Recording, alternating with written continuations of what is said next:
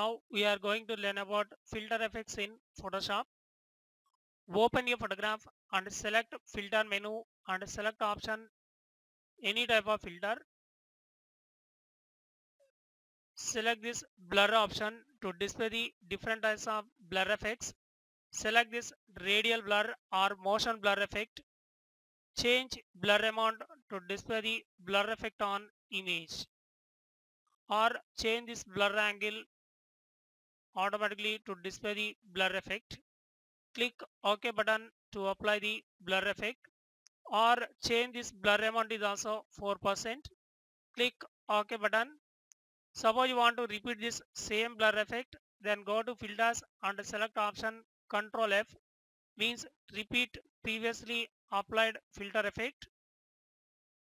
Again press Ctrl F many times automatically to display the same type of blur effect on image.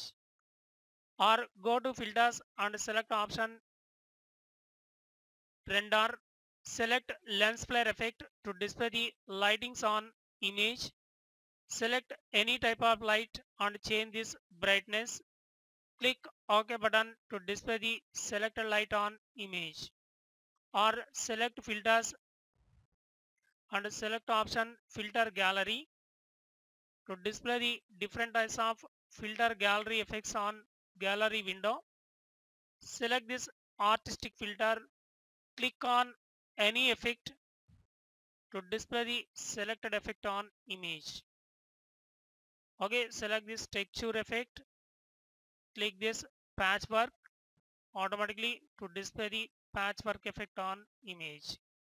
Or select any type of effect to display the selected filter on image.